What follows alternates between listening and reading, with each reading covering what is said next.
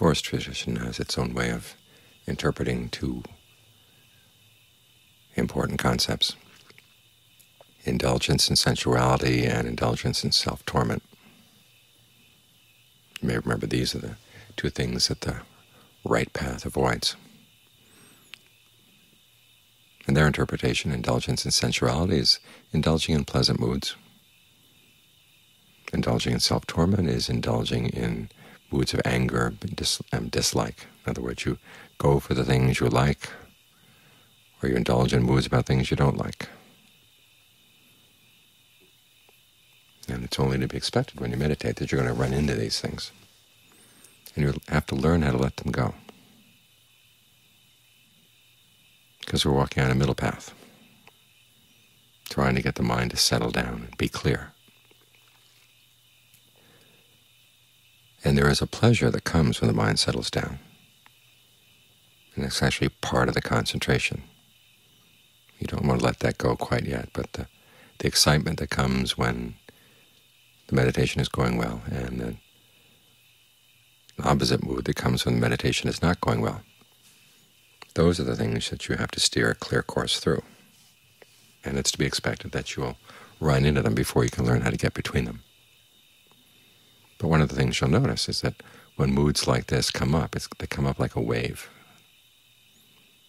and you go diving into the wave. That's where you've got to learn to catch yourself. No, you don't dive into it. You back off a bit. And this is where it's good to be sensitive to the breath energy in your body, because as that wave comes over you, it's going to have an effect on the body as well. A certain amount of tension will build up. It might be in your hands, it might be in your feet. Different people find it builds up in different places. For some people it's in the core of the body, the middle of the chest or the solar plexus. And so you have to learn how to let go of those waves. Think of them scattering. Think of whatever tension builds up as just scattering, going back to it where it was before. And that helps get you past the moods. At the same time, you have to learn how to let go of whatever the mind is saying that goes along with the mood, saying to itself.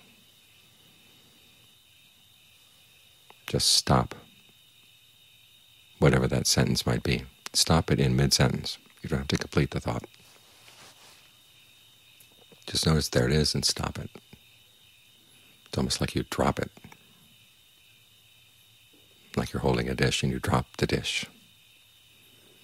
Part of you will be a little afraid that the dish will break. You have to realize that these moods, even though they hit the floor, they don't break. But they will dissipate, they will disappear. And that's actually what you want. That may sound like it's kind of dry and dull, all these interesting waves of emotion that people like to ride. All of a sudden you're being told to disperse the wave.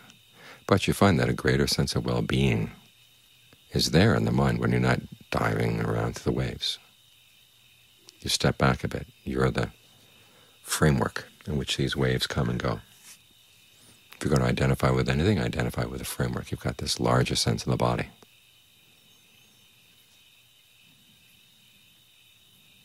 You learn how to see that larger sense of the body as part of your concentration. It, too, is a form of breath energy. Learn to see it as energy rather than just as something solid. It does have its solid aspects, but you don't have to focus on them. You can focus more on the sense of its being energy that can flow in any direction, has no barriers, no boundaries on it. We can think in this way. It's a lot easier for the mind to settle down, and when things come up, you can just watch them pass, watch them pass. And you'll find that the stability that comes from being able to watch events in the body, watch events in the mind as they come and go. Because a much greater sense of well-being, much more solid, reliable, much more resilient.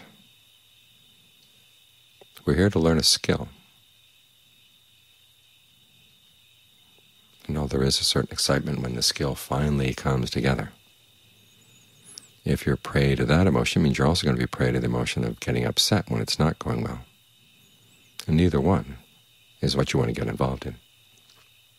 They'll come, but you can allow them to disperse. Think of them just that, dispersing, disbanding.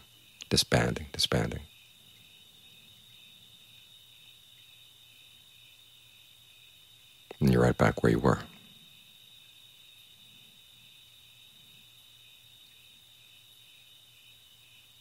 Otherwise, if you're waiting for these things, it's like having your sail up, waiting for any little breeze that comes your way. And all of a sudden the storm comes through and knocks you over.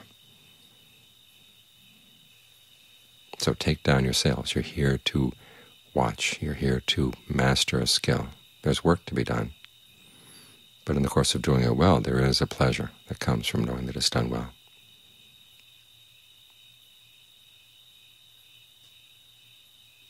Not the excitement saying, hey, it's finally going well, but there's a deeper pleasure that comes from seeing yourself handle it well. That satisfaction goes a lot deeper.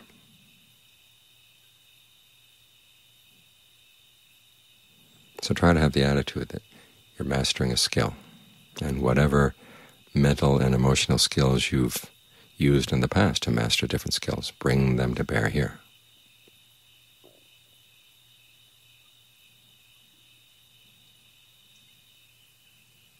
And that's how the meditation progresses.